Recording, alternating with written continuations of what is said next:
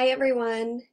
In case you don't know me, I'm Christina Ayala. I'm a mindset nurse coach, and this is my series Monday, Mindset Monday.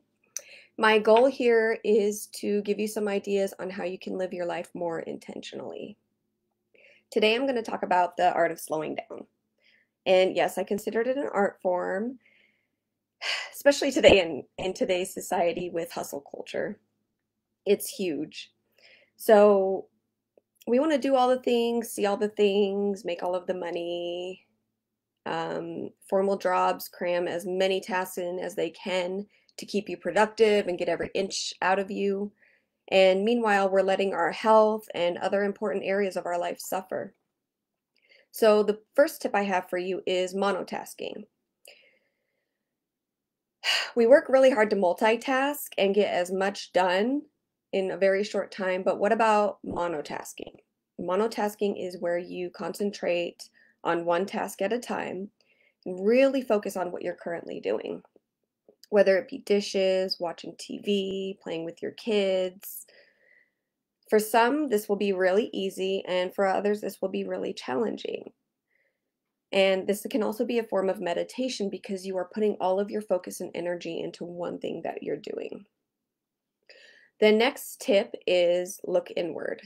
Spend some time with your thoughts. Journaling can be really helpful for you to figure it out what it is you need in the present moment. And it can also be cathartic for you to write your stream of consciousness out or follow journal prompts. And of course, there's meditation. I'm always going to have meditation in there. There are many meditations that you can do. Even a simple deep breathing meditation will help you gain some clarity. And of course, reduce activities. If your life is feeling hectic, chaotic, and you're jumping from activity to activity without a rest, then you may need to reduce some of your activities. There are different seasons in our life that will be busier than others. But if you're being too busy and you just feel like crazy, then it's time to really reevaluate what's important in your life. And it can be hard to cut things out. I know this firsthand. I love to do all the things, but I'm at a stage in my life right now where I have to cut things out, and that's okay. Some signs that you may be too busy, and just like a little disclaimer, this is not a medical diagnosis, and you should check with your healthcare practitioner for any specific evaluations if you're having medical issues. But some signs that you can be too busy are headaches, fatigue, are you getting enough sleep, body aches, feeling on edge, anxiety, feeling stressed out, unable to turn off. These are just some warning signs your body might be giving you to tell you to slow down. Using your imagination and being creative is my next tip. I want to talk about creativity and imagination. And Bessel van der Kolk said in his book, The Body Keeps Score, which really good book. I just started it, but it's really good if you need to do some trauma work. He said, imagination gives us the opportunity to envision new possibilities. It's an essential launch pad for making our hopes come true.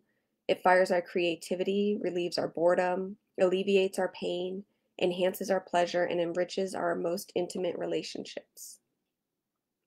So likewise, being creative also allows us to play and have fun. It opens our minds to other possibilities, enables us to explore, and along the way we might even learn a lesson.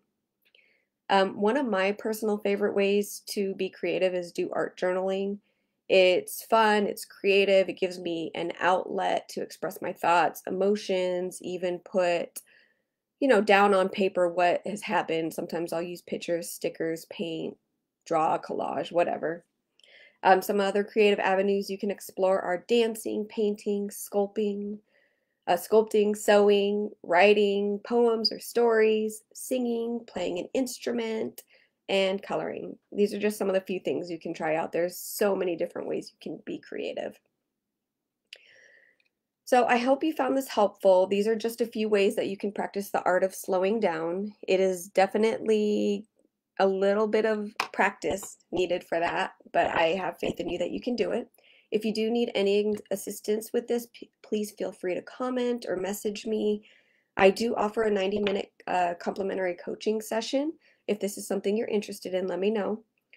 This next Wednesday coming up, that's September 15th at 9 a.m. Pacific Standard Time, I will be doing a live meditation on gratitude.